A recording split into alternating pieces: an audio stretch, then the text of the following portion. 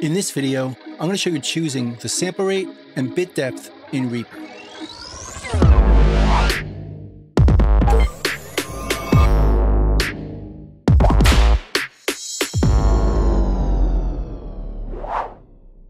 Choosing the sample rate and bit depth is one of the first things you'll want to know before you start recording in REAPER. And while it's not super important which one we choose, it can have an impact on the quality or fidelity of our audio recordings. So let's see how to adjust it. When we first create a new project, it's going to default to some sample rate and bit depth, most likely REAPER's default. We can go up here to Audio Device Settings and choose it, which opens up this preference page. I'm on a Mac, so it looks like this. If you're on a PC, it will most likely look more like this, with Request Sample Rate over here and unchecked. And with it unchecked, it's going to revert to the sample rate of your audio device, whether you could change it on the hardware unit itself or in a software driver it may have. But we could override that right here by choosing Request Sample Rate and changing it to the rate we want. So what is sample rate?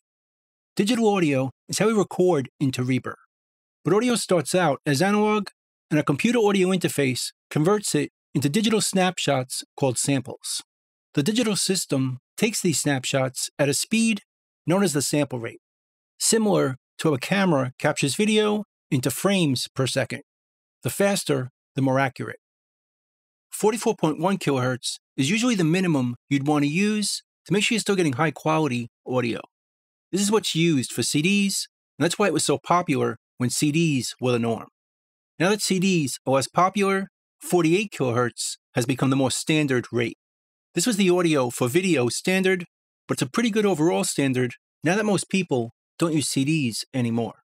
88.2 kHz was a good standard for higher resolution audio, as it was exactly double 44.1 kHz, so it's easy to convert down for making CDs. But again, as we don't use CDs as much, this is used less and less. 96 kHz is now the standard for higher resolution audio, as it's double 48 kHz and easy to convert down to 48 if needed for final output. 192 kHz is double 96 kHz and as high as people tend to use. Keep in mind, file size gets bigger the higher we go. So using a super high sample rate is not really necessary in most situations, and it winds up wasting hard drive space and CPU power if you don't really need it.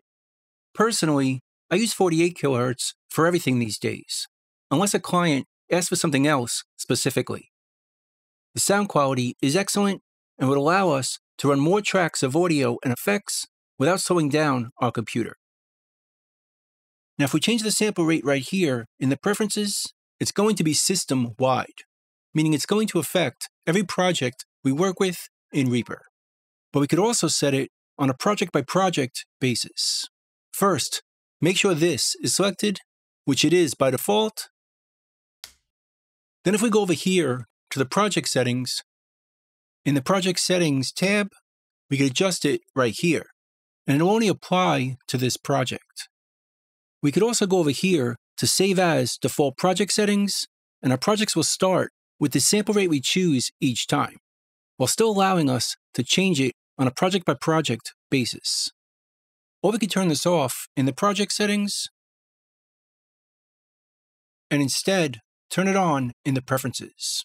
And it's going to work globally in all our projects until we change it manually. Either way will work. Then we have bit depth. Now we can't set our bit depth in this window. That we have to set in the project settings in the media tab. So let's close this. We can go over here again, or we can go up here and choose the media settings. And then right down here in the recording section, we could choose our wave bit depth right here, assuming we're using WAV files. Although, if we use others, we can still choose our bit depth. But let's put it back to WAV, as WAV is the default and the most common file format we're probably going to use. So right over here, we could change our WAV bit depth, or just the bit depth of our recorded files. By default, it's set to 24-bit. So what is bit depth? The bit depth refers to the amount of digital information in an audio sample. As the bit depth increases, there's also an increase in the accuracy of the digital representation of the analog waveform. Additionally, the dynamic range of a recording increases as the bit depth increases, resulting in a lower noise floor. The most common audio bit depths are 16-bit, 24-bit, and 32-bit. Higher audio bit depths are able to express more possible amplitude or volume levels. So which one should we use, and can we hear the difference? Typically, 16-bit should be enough, as that was the standard for CD. But if you do accidentally record too quiet, you might get unwanted distortion using 16-bit.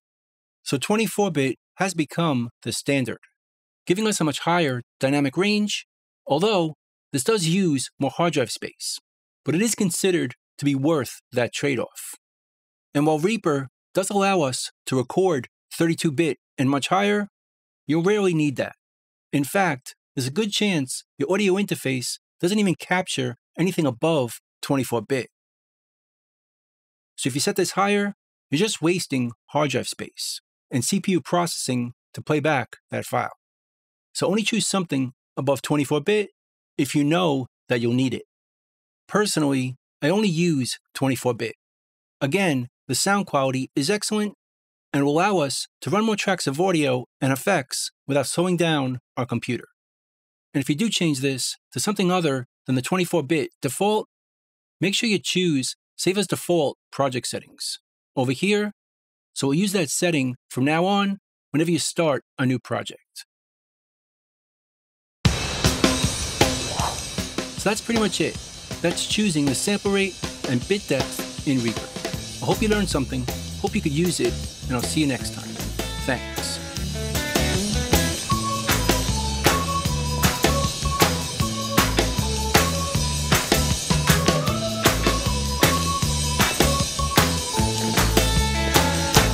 Bingo, boys, let's go.